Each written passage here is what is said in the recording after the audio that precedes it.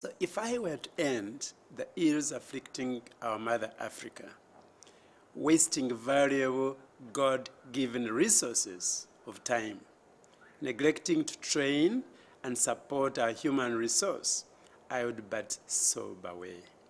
No, now is not the time to sob away, nor the place to celebrate. And I'm not ending, not me.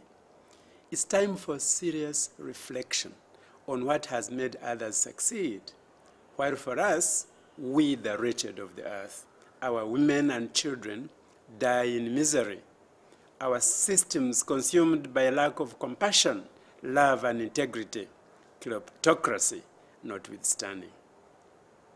We shall scream on top of our voices, dream our heads off, falling into oblivion and golden silence, conspiring to sustain the deafening silence of our women and children, without mama kits, oral hydration solution, just mama breast.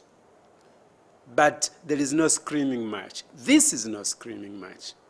It's a call for action by all who care to dare our leaders in the villages and slums of Mama Africa to wake up and fight the afflictions of malnutrition and to guard our men from getting pregnant with pregnancies that cannot be born.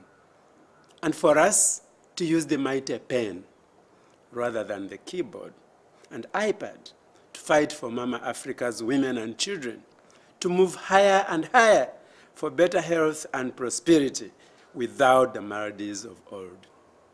Others have other priorities, like the military.